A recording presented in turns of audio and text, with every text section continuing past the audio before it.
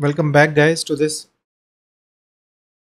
video where today what we are going to do is introduce the cards from this theme, these top 4 cards into our application. So what I'm trying to do is create an independent component with this card thing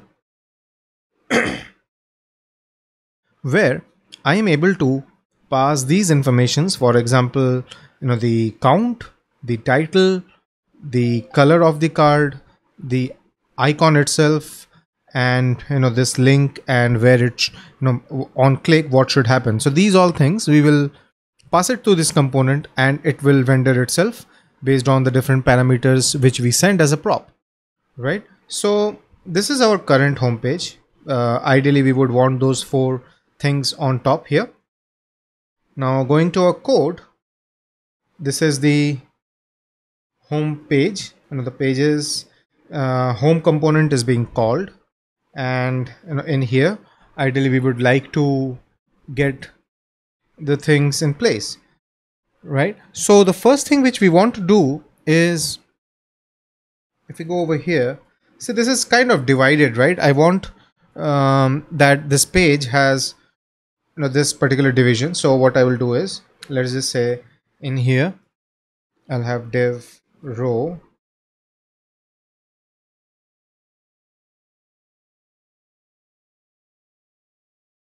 okay, and in here I will have one card, and in here I will have one more. And if we save, so we have this, right? So we have separated the content area into 2 different cards, like this, which is fine. We will later on put whatever content is necessary.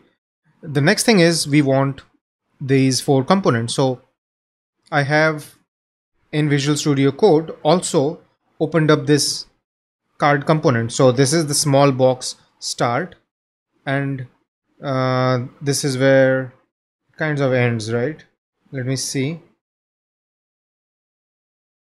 So small box, and then this is the column, and it ends here.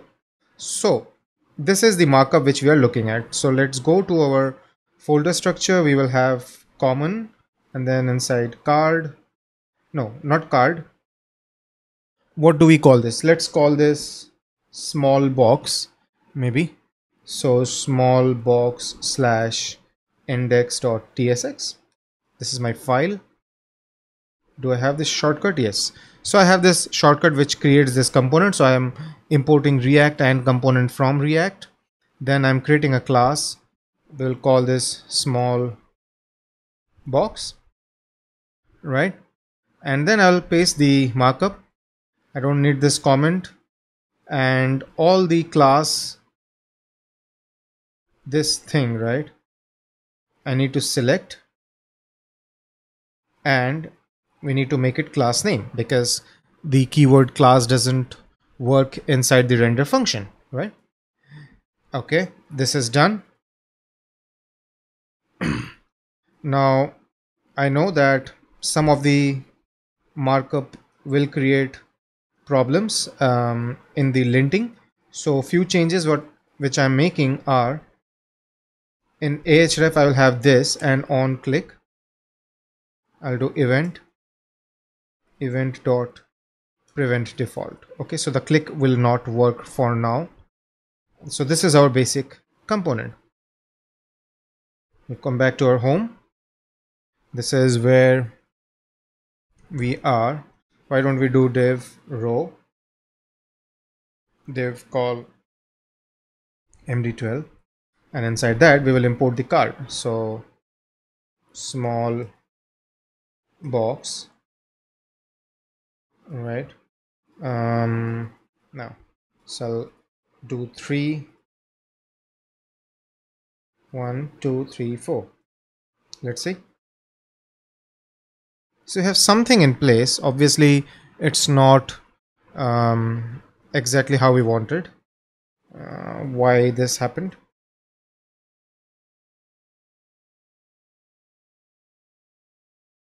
So let's look at the markup in here. So this is row and then column 6, right? So this is 1, this is 2, 3, 4. This is index.html and we are also looking at it. So how did they do that? Let me quickly again check. So this is one box, second box. Okay, so let's take this and in here we'll add this class. Okay, we are still in that same situation. I think this is repeating. Why is this repeating? That must be creating the problem. So right, this div is extra, so we will remove that. Okay, just the card component is what I need, and so now we have this properly done. Right, now let's look at how the color is coming. So this is bg info if you look at the first one, and then if you go to the second, there will be bg success. So which means if I change this to success, I get a green. The same goes for warning, gives us yellow, and this gives us danger, gives us red. So why don't we handle that at first? So let's just say there will be certain properties which this component will expect. So we create an interface, props, and that props will be available here. What are the attributes which we need? Let's just say we will need the stats. So stats will come as a string. Okay, then we need the label, which is this new orders, or let's say what are the other ones, bounce rates, user registration, things like that, right? So a label is there. Then we have link label, which is basically, oops, sorry, link label will be the how do you say,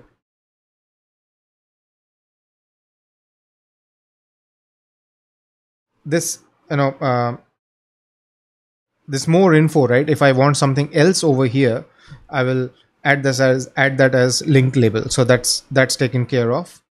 Okay, then color class, that is a string, basically whether it is be in a success, info, whatever it is, right? And then on click handler, this is required because what we are saying is on click of this ahref, right, we will do this dot handle click. So basically this will be called at that point. And what will be the icon? Again, it is a string. This icon is basically this ion bag. Okay, these ionic icons are being used. So if you see, this is bag, this is stats, this is user plus, all those things. So that is also dynamic. Okay, so we have this.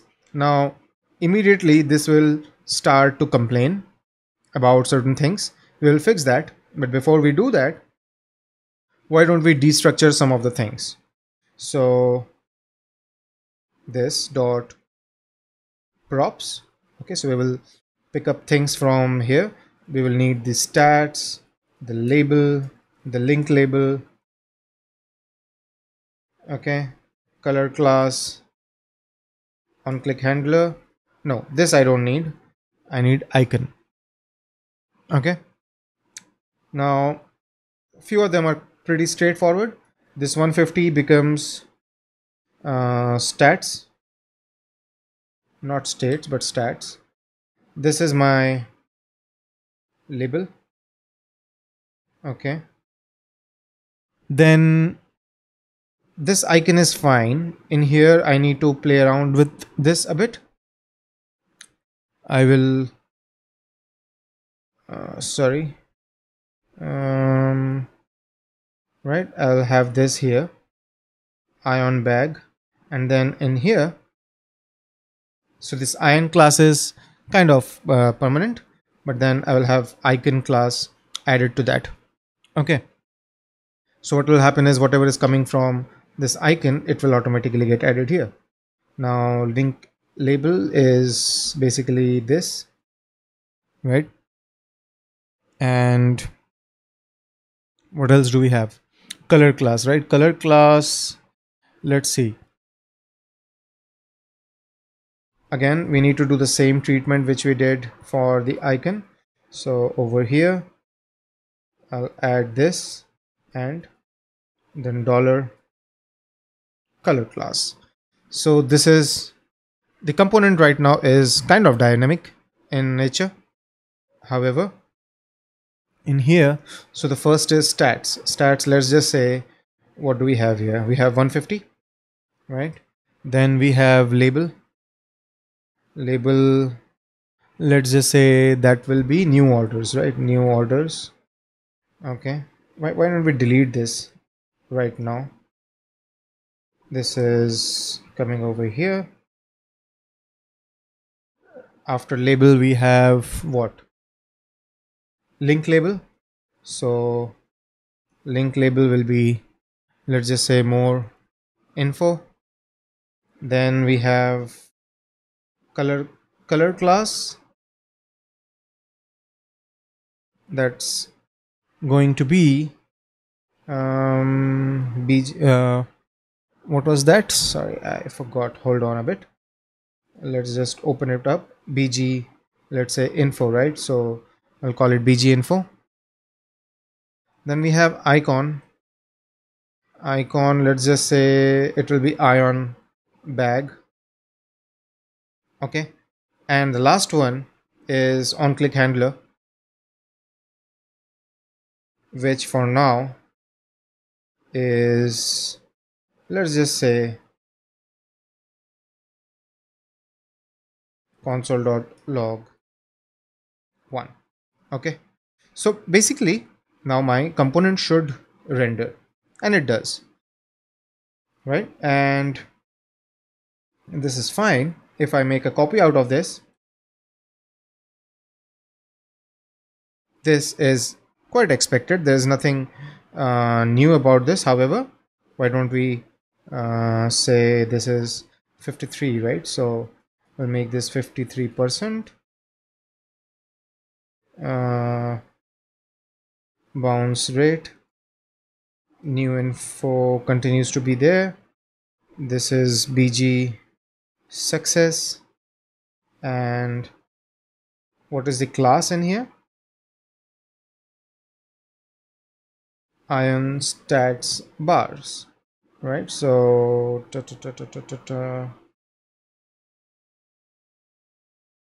all right, let's see what we have.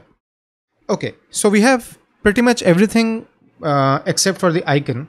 Now the icon is not coming because this plugin uses this CSS Ionic framework thingy. So why don't we go to our public index.html, public index.html, and in here after the title tag I'll add this. Okay, I'll close that file. I think I need to restart npm run start. We do that and let's just see what happens. Okay, oh yeah, the icons are already coming. So basically this component is almost ready, right? The only thing which I need to ensure is, let's just say, right, so I'm sending this on click handler, right? What I want to do is I want that when this thing is called, right, when this a tag is clicked, I will trigger a function which is handle let's say link click, or rather handle link click. Yeah, handle link click, and I pass the event in here. This dot handle link click. I pass the event over here as well. So the first thing that we do in here is event.prevent.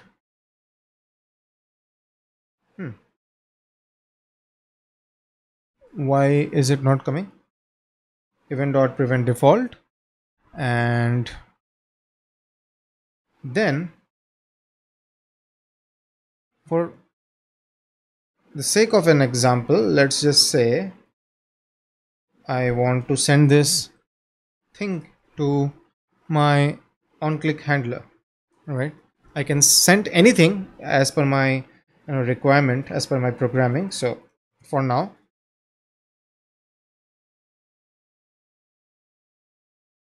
I'll just send the data just to ensure that if I come over here, this is my handlers, right? So in here, if I get the data and if I console it, get over here and click here, see, we are getting it. So basically we can pass the props from inside the component. If we have anything in this, we can pass it to the parent component, and that should work. So quickly I will write the markup for the rest of the components. Alright, so we have this entire markup over here, and my page is looking like this. So, and everything is handled kind of. And the only thing now what I need to do is, this is too much markup in my home page, which I can then again, and I will get hold of this inside home, right? I have, let's say, something called top cards.